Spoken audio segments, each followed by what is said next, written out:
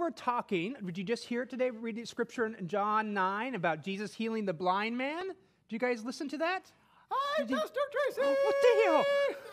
Theo. Oh, good morning! You gave me such a fright, Theo! Hey, everyone, it's Theo, the theologically inquisitive and sometimes Orthodox dog. Hey, everybody! Hey, say hi to him. How you doing this morning? Hey. Oh, yeah, it's good to see you. Theo, we were just talking about how Jesus healed the blind man in John chapter 9. Oh, is that the one where Jesus spits in the dirt?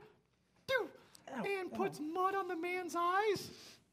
Yep, that's the one where he takes mud and he puts it on the blind man and he heals him and tells him to take a bath in the pool of Siloam. That's the story we're talking about. Yep. Yeah, that's kind of gross, though.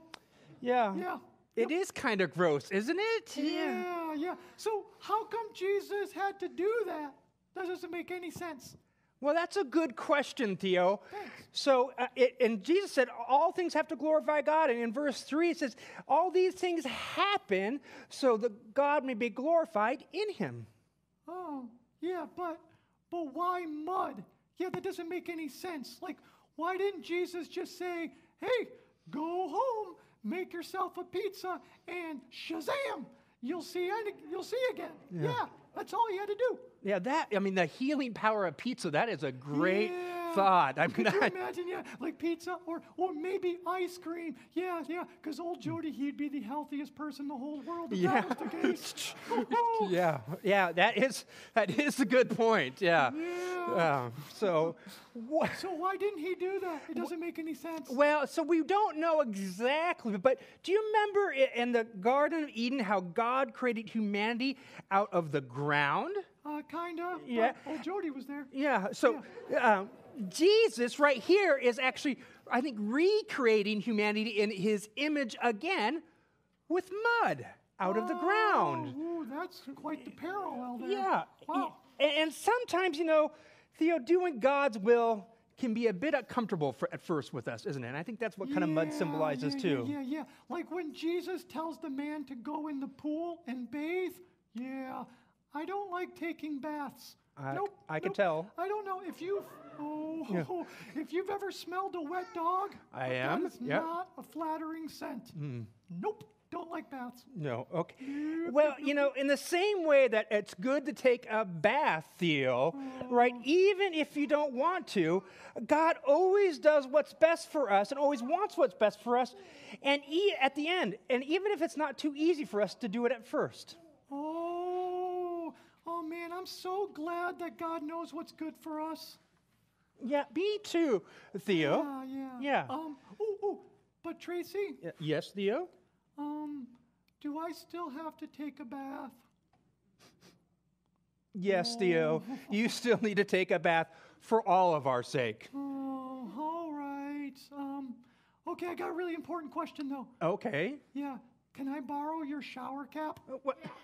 Theo, do you think I just walk around with a shower cap? Yeah. Isn't that what Mom always says? Don't leave home without your shower cap. Yeah. Well, so let me just. Come on. Well, wait a second. Oh. I did bring my shower cap today. See? So look at you. I'm gonna have to hold on. I'm gonna have to put you down. Let me put the shower cap on you. Moving target. Yeah. Oh yeah. Hey, You do look just like Mom. That means I look. Oh, sorry, Theo. Oh, thank you. Oh, look at that. He was looking out for me. Oh, that's great. You kind of look like a chef, Theo. Oh, there you go. I'm going to go cook in the tub. Theo, let's pray for the kids, okay? Oh, that's a good idea. Yeah. Okay. Dear gracious Father, we thank you that you always do what's good for us and that you love us. Lord, help us to do your will, even when it seems hard and difficult. Help us to follow you. Help us to fall deeper in love with you today. We pray this in Jesus' name. Amen. Amen. Jesus loves you, this I know, for the Bible tells me so. Little ones to him belong. They are weak, but he is strong. Yes, Jesus loves me. Yes, Jesus loves me. Yes, Jesus loves me. The Bible tells me so.